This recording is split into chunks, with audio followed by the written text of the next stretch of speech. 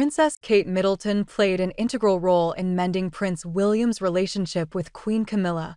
It was really Kate who warmed William to Camilla, a family friend of Camilla's exclusively reveals in the latest issue of Us Weekly.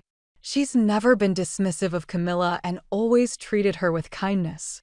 Kate, 42, likes her because she brings a real-life relatability into the family, the friend adds. She's not all about the courtiers waiting on hand and foot. Camilla's real like Kate is. Camilla, 77, has been a rather controversial figure within the royal family as King Charles III's second wife.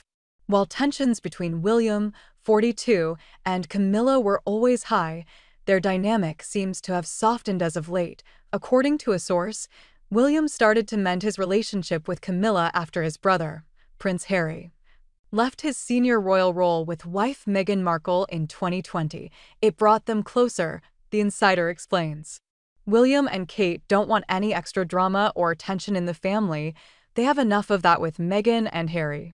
As William has bonded with Camilla, the friend says the Prince of Wales likes how she makes Charles less stuffy, adding that the Queen consort is more normal compared to other members of the royal family. Royal expert Christopher Anderson, who wrote The King, The Life of Charles III, told us exclusively that Charles and Kate's respective cancer diagnoses gave their loved ones a new perspective. Charles's illness has put Camilla's devotion and dedication to her husband more in focus, he said.